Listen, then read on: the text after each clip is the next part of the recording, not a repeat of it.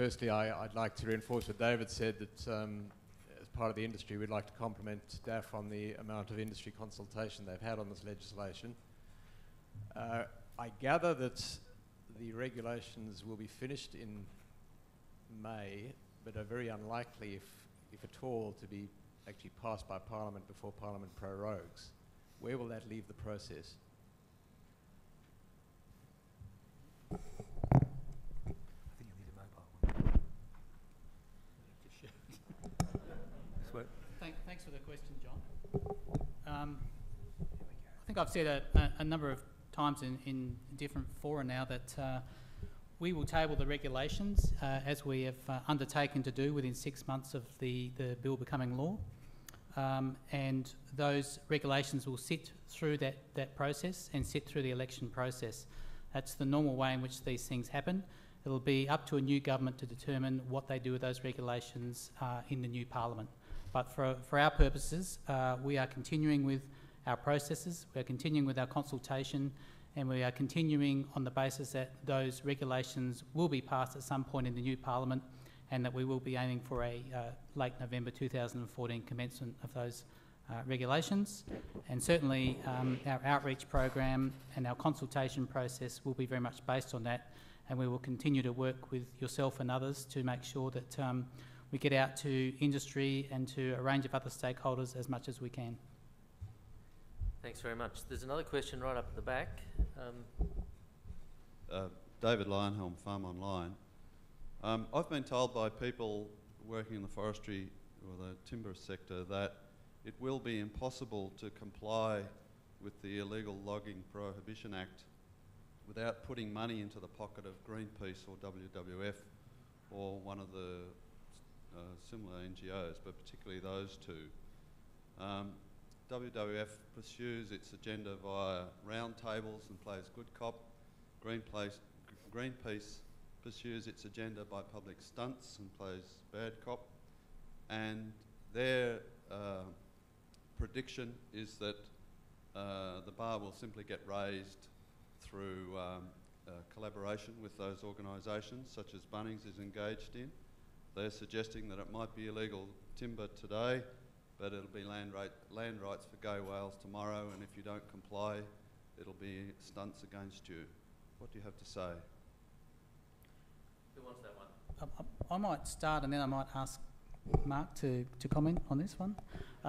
Look, all I want to say is that from the Australian government's perspective, I have found the engagement of all our stakeholders, and we've had them all in the room now 3 times, and plenty of times before that as well.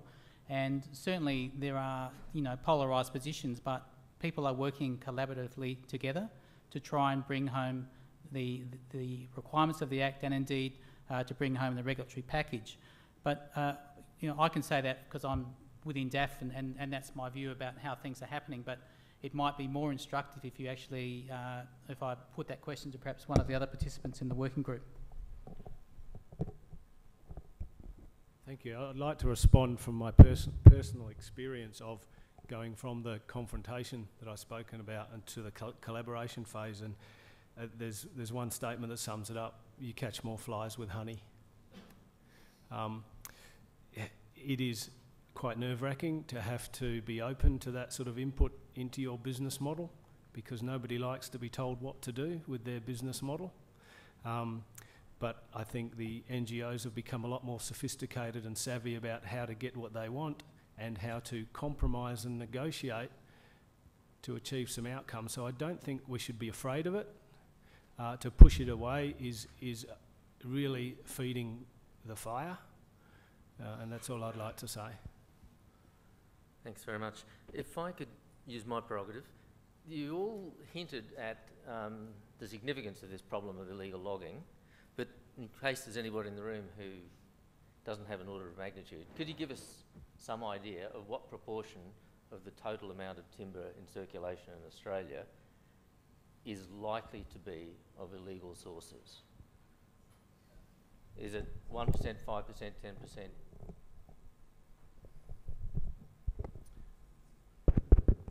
Of domestic sources, I think it's probably zero. I mean, yes. we have, as I said in my brief talk, we have immensely complex and long-standing state government systems enforcing very high standards of regulatory compliance. So as far as domestic sources go, there's zero problem. I mean, any problems that arise really would come from imported sources. As for your remark about the problem of the Stockholm syndrome that you sometimes get in the industry and its relationship with NGOs, I mean, I note what Mark says and I respect that, but I mean, there is a genuine problem, I think, of where democracy fits in all of this. I mean, we speak often of social license as if it were just an everyday benign, beneficent concept that we can all do something with, but of course, properly understood, it completely undermines the principle of a representative democracy, where the decisions we make about legality, what we can and can't do, are actually made by elected representatives, not by self-appointed members of ad hoc protest groups. I mean, I personally find that a difficult issue to deal with, but given that there's widespread acceptance in the community and indeed in this room of that principle, I guess it's my problem. Thanks, David. Other questions? Sorry, I was just going to respond. So I agree that it's probably on the domestic side, it's very close to zero. Unfortunately, with illegal logging, you can't go down to the ABS and get a catalogue out and work out exactly what it is. But best estimates, I think, of imported timber coming into Australia is somewhere under 10%, and that is falling. That number is falling. Sorry, 10% of imported timber products coming to Australia, somewhere under 10%, may well be from illegal sources. But most of the imports of timber into Australia are from New Zealand, US and Canada, and that's softwood, which is pretty likely to be from sustainable, not to mention legal sources. So presumably it's some percentage of what comes from Indonesia and Malaysia. Well, there's also the problem of imported pulp. Yeah, thanks. But I was just trying to get some magnitude of whether it's... Not much. Okay, thanks. Steve Reed, ABARES. I almost want to bring the discussion back to the framing that the chair gave at the start to remind ourselves about goals and tools and metrics. And it was good to hear Mark Gom distinguish legality as a goal from sustainability as a goal. But I thought the only bit of evidence we really had, other than anecdote, was the report from Chatham House that Andy Roby quoted about a large numbers of hectares of forest protected, which I hope means sustainably managed, and a large financial benefit to the countries that we're interested in here. So can Andy say a little bit more about the quality of that Chatham House report and whether that's the kind of report we want to see more of in the future as we attest to the success or otherwise of this endeavour? Sure, no, that's a very good question. We were all wondering how these guys were going to do it when they started that in 2009, and that some of it is using this mass balance system of a country says that it's produced this much legally, and this is how much it actually produced, which is more. And so the difference is technically illegal. And you can gather that from reports that are sort of lodged in the ministries of forestry in these countries. But they obviously were a little suspicious of those statistics because these are developing countries with where the quality of the collection is not good, and so they did some other stuff based around perceptions. Am I confident in those figures? No, not at all. Nobody is. But it's taken us up a level in terms of quantities, and they're now in the process of doing it again, trying to develop some more metric, empirical based estimates. So starting to look at remote sensing data. And looking at trade statistics that come from the trade, which tend to be more reliable. They actually know how much they're trading on the whole. And in fact, the importing statistics were pretty reliable.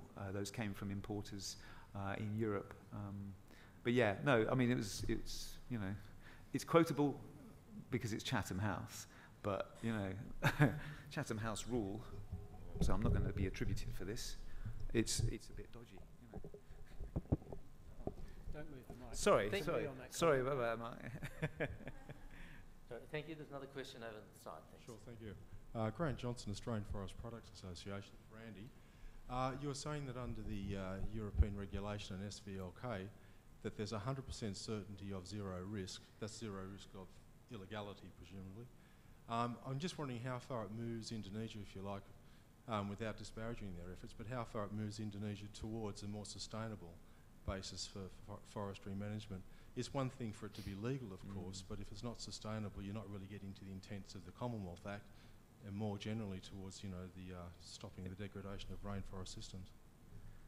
Good question, and I think the answer is that the way that the treaty is devised, you have to have a 100% or nothing acceptance. So the VPA says once the SVLK has reached a sufficiently high level of what they call operationality, right, which is obviously was also a word devised in a committee in Brussels, which means how effective is the system working. And we're actually just going through the process of evaluating that starting next month. So there'll be a joint team of experts from Europe and Indonesia assessing operationality. We're never going to get to 100% of the scheme. It'll be a 95%, 90%.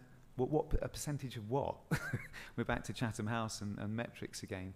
But the fact is that for the importer, they want to know whether they're at risk of prosecution. And so what Indonesia and Europe is offering is security of that. And it's done as a driver and as a support to countries like Indonesia that are going the right way. So, you know, I've been involved in Indonesia now for 10 years, and believe you me, when I started, it was 8 out of 10 logs were illegal in the country, and that was the government's own estimates. Okay, and we think we're down to about 50% now. Okay, so it's going down. So we're starting with legality. But the government's introduced another scheme, a sustainable forest management certification scheme that is based around the FSC principles. It's called PHPL. Don't ask me to tell you what that means, but it's basically sustainable forest management. And I think we're going to see that scheme morphing towards either the FSC or the PEFC scheme, because they need to market this under one of those two umbrellas internationally for it to be acceptable. And in fact, the figure I think I quoted of 10 million hectares of legal forest includes a large chunk that have been certified as sustainable. The standard for sustainability hasn't gone through a multi-stakeholder process. So it's not like FSC or PFC in that respect. So there are still some things to work on in that regard. But Indonesia is not stopping at legality. That's what I really wanted to say. Yeah. I'm afraid that we're already nibbling into coffee time. So unless anybody has a really urgent burning question, I think I'm going to have to wind it up there and thank our speakers very much for their contributions. Thank you. Thank you.